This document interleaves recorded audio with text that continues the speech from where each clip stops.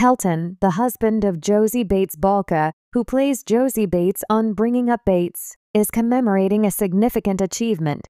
Over the course of the past few months, the mother, who is 24 years old, has published photographs and videos of her third child. In addition to that, she is working extra hours for her company, Effortless Beauty. On the other hand, it appears that her spouse, Kelton, has also been doing well. Keep reading to learn about his most recent accomplishment.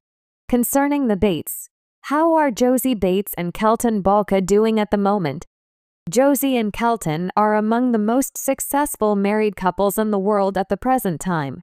It was recently reported that Josie put an end to rumors that she had departed her company. It would appear that the actress from Bringing Up Bates has recently employed additional staff members in order to devote more time to her expanding family. While this is going on, Kelton is currently performing the duties of a master plumber. The month of May 2014 marked the beginning of his employment with the Plumbing Authority in Knoxville, Tennessee. In addition to that, he is the proprietor of his own company, Tennessee Standard, and things are just going to get better for him. Kelton, Josie's husband, celebrates receiving a principal award. Kelton, Kelly Jo's son-in-law, has recently been the subject of an Instagram post in which she has expressed her pride in him.